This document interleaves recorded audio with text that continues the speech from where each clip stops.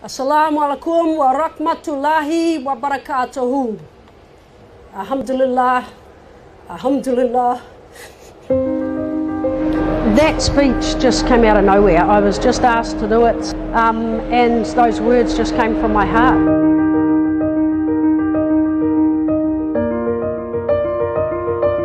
Okay, my name is Naila Hassan. I'm a superintendent in the New Zealand Police. I was born a Muslim.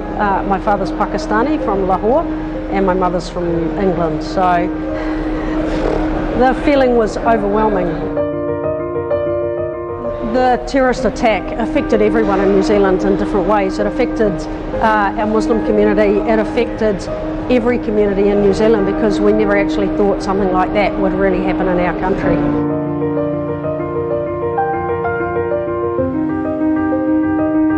As a Muslim, you just dream about seeing that Kaaba and going to Mecca and Medina. So when I saw that Kaaba this morning, I was breathless. I really was breathless.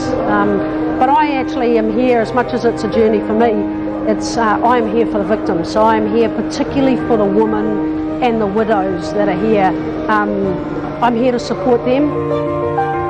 The welcoming, everything from the welcoming at the airports, I've never experienced anything like it in my life. And then turning up at the hotel here and the welcoming, the singing, the petals, the gifts, the food, the drinks, it was just, I've never ever experienced anything like it in my life.